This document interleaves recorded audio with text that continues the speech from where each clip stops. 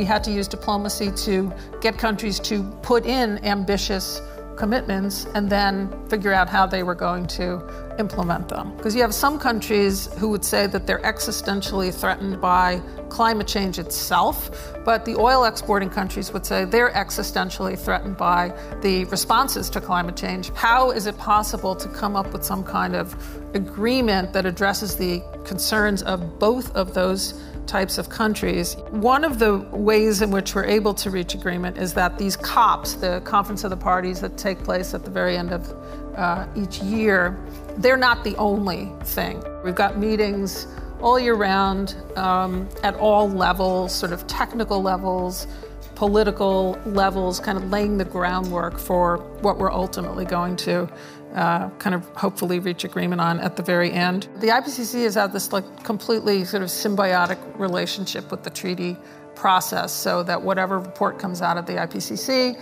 that will be the subject of discussion at the meetings of the either the Framework Convention or whatever the successor agreement was, and it will definitely inform what the parties, decide to do. There's all kinds of interesting stuff going on in the world. You're not going to see that in the formal outcome of the COP, but always pay attention to the things that are going on the outside. They may have, 120 countries involved rather than 200, but, so what?